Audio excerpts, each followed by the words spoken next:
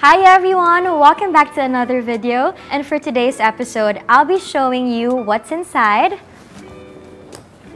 my work bag.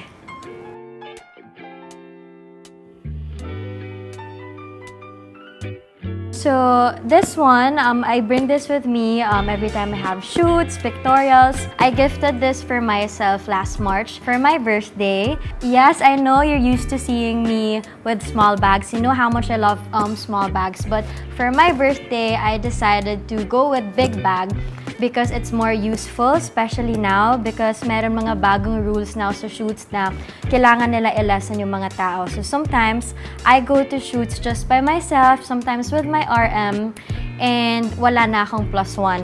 I don't have any bag na and just another bag for my shoes. So 2 bags lang yung dala ko now. I just really bring whatever I need for the shoots with me. So everything I need, it's inside this bag.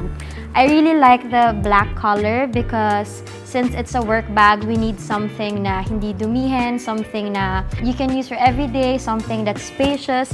I'm really happy that I purchased this bag.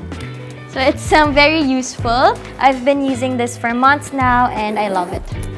Okay, let's start with the things inside my bag. So first things first, I have my cell phone with me. Next is a scarf. So sometimes pag shoot, I just use this as a blanket with me or nire-wrap ko lang siya just to make me feel warm. Of course, I have next is my face shield. We all need this now, especially pag shoots in between takes. We are required to wear a face shield. So nakaganyan lang ako every shoot. Next to that, of course, we have the mask as well. Here's my mask. So, I bought the container from Lazada because I like to keep my things organized. So, gusto ko may proper storage din for this. Next is my pouch. So, this is my makeup pouch. So, I've been using this for years now. Obvious naman. I just put everything I need here. Even though I have the glam theme for shoots, I just want to keep this with me just in case. That's my Kikay kit. Next to that, I have my tumbler. This was given to me by Clean Canteen. I love the color so much. So there, bring this with me to keep me hydrated. It has straw as well, so perfect siya for shoots. Even if I have lipstick, hindi nagsasmudge. Next is my face towel. Next is another pouch, but this one is bigger than the other one because this is my pouch for my toiletries. So inside, I have my mouthwash, I have my toothpaste, my floss, basically everything I need lang na for bathroom essentials. But this one is my favorite. This is the most important one because this is a room spray. So every time you have to use the bathroom, whether it's number 1 or number 2, it's safe to keep this with you para lang mabango and alam mo na, alam niyo na yan. So I really want to have a separate pouch every time I use to the bathroom para I don't have to bring the whole bag with me. So every time I go to the bathroom, I just bring this. Next is another pouch. This one for my power banks, for the cables. Yan, nandito lang siya. Lahat ng mga for gadgets. Next one is another pouch, but this one is just an extra pouch. I like to keep an extra pouch with me para lang may lalagyan ako. Since it's a big bag, I really recommend to use organizers or pouches para it's easier for you to find what you're looking for. As for me, I like with pouch, iba-ibang colors. Okay, next naman, I have here the organizer I was telling you. So there. But before I show you this, because marami to let me just show you the rest here. So I have my dry shampoo. This is a must for me, especially, you know, sobrang pawisin ako at sobrang init these days. So I like to keep my hair fresh. So I just spray this with me in between shoots or after shoots. I want to keep my hair ready because DJ likes to smell my hair. So kailangan ready tayo. So dry shampoo is perfect. If you don't have dry shampoo, I would recommend using baby powder. You can put that on your scalp pag feeling mo oily na or feeling mo gusto mo lang ma-refresh yung scalp mo. So that's a hack. Next, I have here my wallet. It's black as well because for wallets, kailangan natin yung hindi masyadong dumihin. And I really like this Balenciaga wallet. I have also a small wallet. So usually if I use the small bags, I transfer the cards lang dun sa small wallet ko. Kasi this one is too big. But for shoots, I bring this with me just in case. I also have this. So this one, let's just call this my jewelry kit. So usually pag shoots, they ask me to remove my earrings or my accessories. So I just put it here para hindi ma-misplace. Next, I have here a chocolate. I love sweets so much. So sometimes kapag sa shoots, pag pagod na ako, or I can't end my meal without anything sweet. So kuha lang ako ng isa, joke lang, half. Yung kainin ko. And then pag traffic, I like something sweet. Gusto ko lang meron ako parate sa bag. And this is my favorite. And then I have spoon and fork as well. One of the new rules now for shoots, kailangan meron kaming dalang sariling utensils. So we can't eat together and you have to bring your own spoon and fork just to be extra safe. There. Let's proceed with this one. This one I bring with me, it's a Band-Aid. For those of you who know me, I am obsessed with Band-Aids. So I like hoarding cute Band-Aids. So this one, I got this nung few years ago pa nung nag-tour sa States. I just like to keep it with me para kung meron akong friend or anything na kailangan, I have a cute Band-Aid for them. Sometimes for myself also, sa mga heels and all. Next, we have here this one. So it's a stain remover. I got this from Don Quixote. Don Quixote in Japan. I really hate it kapag nadudumihan yung damit ko. Isa yun sa mga pet peeves ko. So gusto ko to just to keep me tidy, especially my clothes if I'm wearing white and all. And medyo clumsy din ako, so kailangan natin yan every time. Next is my soap. Not an ad, but I really use this for my shoots, especially now we have to wash our hands regularly more often. So I like to keep it with me. I just leave this as CR so everyone can keep their hands clean. Next, we have my cologne. I like using cologne pag shoots just to keep me fresh. I use the Icylicious.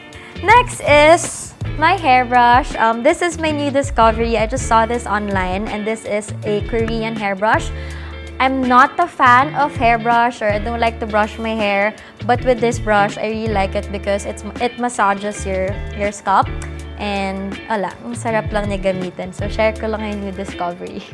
Okay, next we have one eyeglasses, one sunglasses from Ideal Vision. So this one, it has the frame para sometimes if I have Zoom, if I have to use my phone, I use this to protect my eyes. It protects your eyes from the harmful blue light from the gadgets. So I don't have grade naman, but I just like to keep this with me to keep my eyes protected.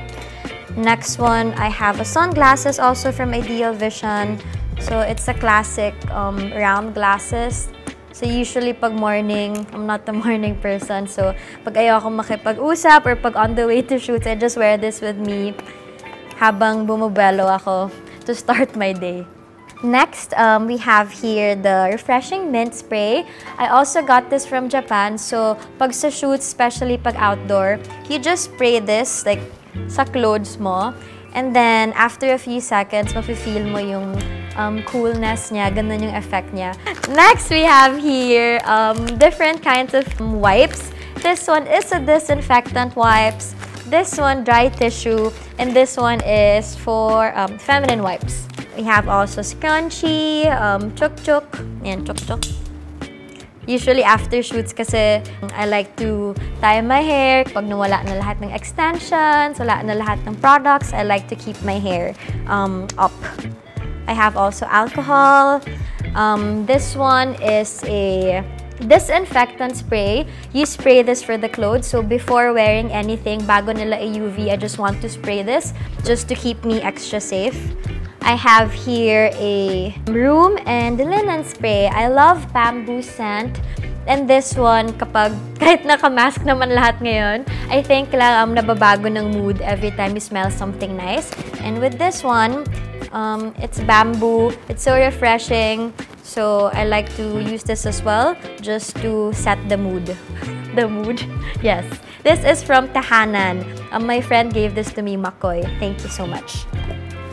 Okay, last few items on my bag. I have a leaf. Joke lang. Put me down dito, Tichu. Next, we have a hand lotion since we have to wash our hands nga ngayon ng mas madalas and we always use alcohol. This is my favorite scent. And also hand sanitizer because this one, it has moisturizer. Next is inhaler. Favorite namin to ng best friend ko, si Aris. We are obsessed with inhalers. So, I like to keep this with me para lang pag may sipon ako or anything, bango lang. Next is this oil. This was given to me by my other best friend, Ria. Part to ng birthday gift niya sa akin. So, oil naman siya. So, just put it here. Sobrang strong siya. Then, you rub your hands. Then, inhale. This. I love this. Thank you, Ria. This one, I got from Japan as well. Guess niya kung ano to. It's a scissors. Di niya in-expect, diba? So if you have to cut something or kung ano man, I have my scissors with me. But it's super safe kasi it has cover. Amazing. Oh, here pa pala. So I have here my fruit and vegetable wipe. So, pag sa spoon and fork, sometimes I can't wash this. Kunwari, walang sink or anything, just wipe it with this one before I store it here. Also, you can use this before eating any fruits, just to be safe. I have pa pala the drops. This is TJ's favorite, so I like to keep this with me, just in case kailanganin niya. So, you just drop this sa eye mo, 1 drop per eye, and then aalis na lahat ng redness ng eye mo. And then lastly is the Hollywood tape. This one is like, it's a fashion tape. It's not an ordinary double-sided tape. Yan, ganito siya. So this one is perfect for clothes, for fabrics, kasi nagsistay talaga siya all day to keep you safe, especially pag medyo mababa yung suot and all. I learned this from Direk Kathy Garcia Molina because isa sa mga requirements talaga ni Direk Kathy for shoots, you have to have your Hollywood tape. Parate siya naghahanap nito. So, it's the secret behind every movie of Direk Kathy. You have to have your tape para kahit mag-move around kami, we're very safe. And si Direk Kathy, ayaw niya ng normal double-sided tape. She likes to use the fashion tape, this one specifically. So, this one, it's perfect for skin para hindi nasasaktan yung mga artista niya. So, thank you, Direk Kathy, for sharing your secret. So, that's it. I hope you like this video. I hope you find this informative and interesting. There, a lot of you requested for what's inside my bag. So, I decided to do what's inside my work bag since ito naman talagang ginagamit ko almost every day. I hope you enjoyed this episode. Thank you so much for joining me and I'll see you on the next one. Bye!